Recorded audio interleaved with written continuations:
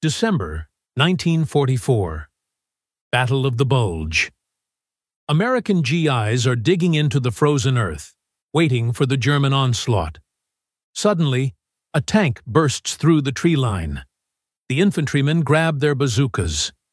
The silhouette is terrifying.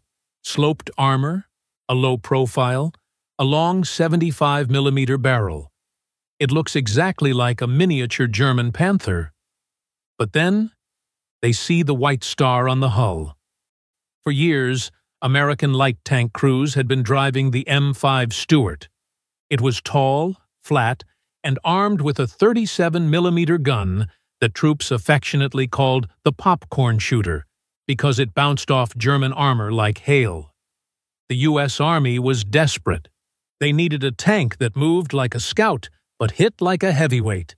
What they got was the M24 Chaffee.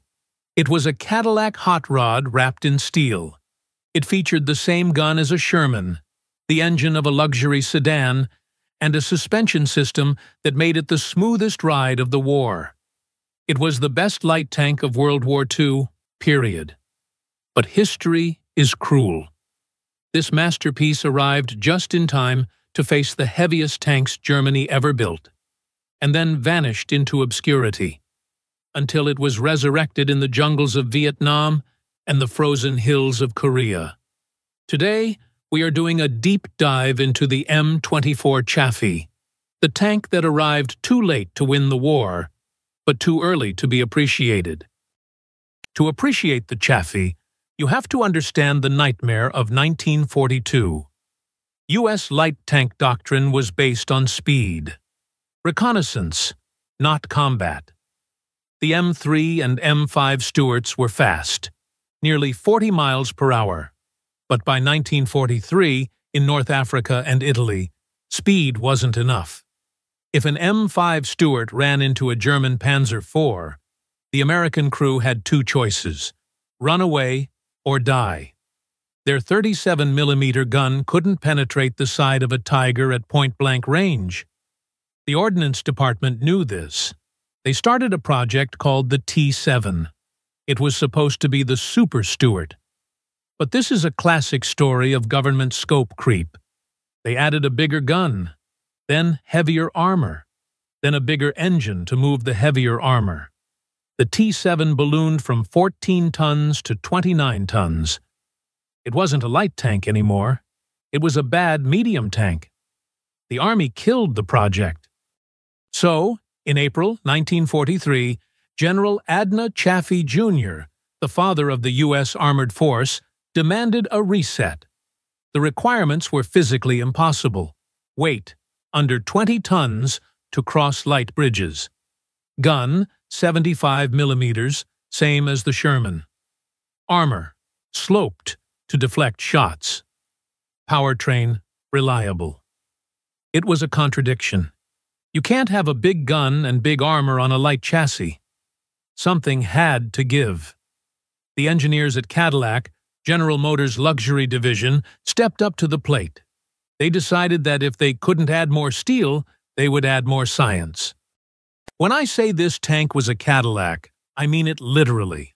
Pop the rear deck, and you wouldn't find a clunky radial aircraft engine like the Sherman. You found two Cadillac Series 44 T24 V8 engines. These were basically the same engines used in civilian luxury cars in 1942, just hardened for war. They produced roughly 220 horsepower combined.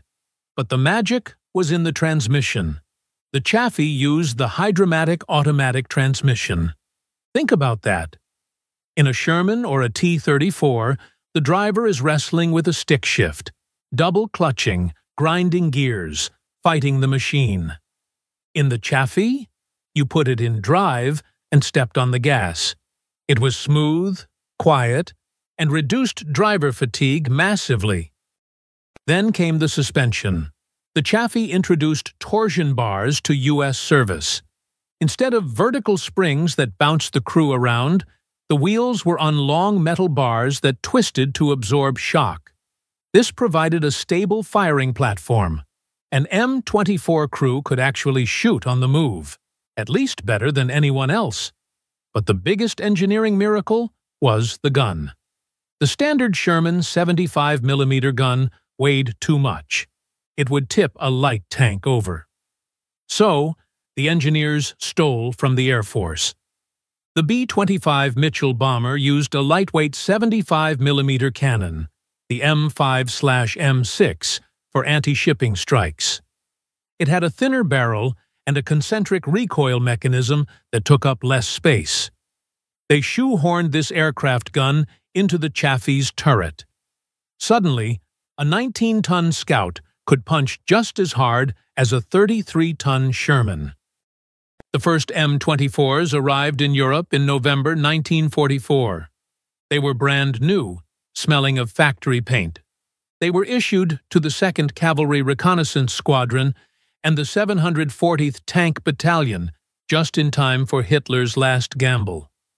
On December 16th, the Battle of the Bulge erupted. The 740th is a crazy story. They were a ghost unit. They had crews, but no tanks. When the Germans attacked, they raided a supply depot in Spreemont, Belgium. They found a few M24 Chaffees sitting there. Without even test driving them, they loaded ammo, painted over the shipping grease, and drove straight into the path of Colonel Piper's SS Panzer Division. The Chaffee crews quickly realized two things. Their armor, maximum 38mm, was paper. A Panzerfaust or a 75mm shell would go right through. They were faster than anything on the battlefield. The nickname Panther Pup stuck because the silhouette confused the Germans. In the fog, the M24's sloped armor looked like a distant panther. That split second of hesitation from German gunners saved American lives. The manual said, "Do not engage enemy armor." The manual was wrong. March 5, 1945. Near Dormagen, Germany. Two M24s from the 4th Cavalry Group bumped into two German heavy tanks. Reports say Tigers, but historians believe they were likely Panthers. In a Stuart, this is a death sentence. In a Chaffee, it was an opportunity. The German tanks were focused down the road. The Chaffees used their V8 engines to sprint through the rubble, flanking the giants. At close range, the lightweight 75mm gun barked.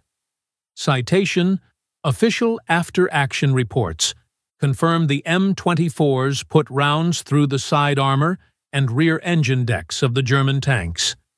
Both Panthers were destroyed. This was the vindication of the design. The Chaffee wasn't just a scout, it was a predator. But the war ended in May 1945.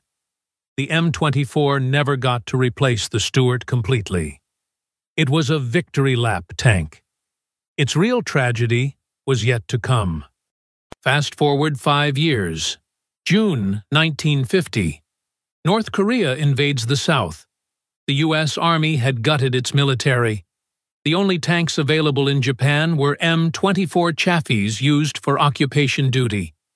Their tracks were worn, their engines tired.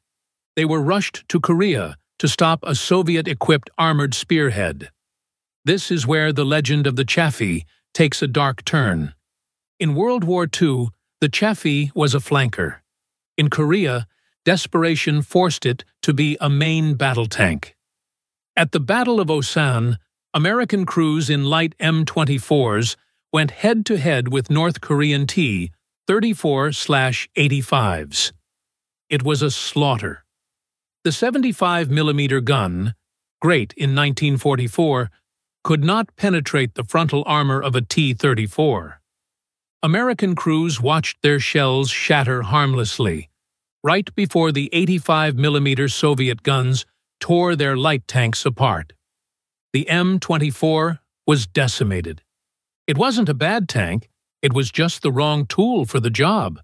It was a scalpel being used as a hammer. But the Chaffee had one final cinematic act left. 1954. Indochina. The French are fighting the Viet Minh. The French decide to build a base deep in the jungle valley of Dien Bien Phu. It is surrounded by mountains. There are no roads. The French commander needs armor. But how do you get a tank into a valley accessible only by air? You take it apart. In Operation Castor, the French dismantled 10 M24 Chafees. They broke them down into 180 separate pieces: hull, turret, engine, tracks, bolts. They loaded them onto Bristol freighter aircraft, flew them over the jungle, landed on a dirt strip under fire, and reassembled them in open-air workshops. This was the Bison Squadron.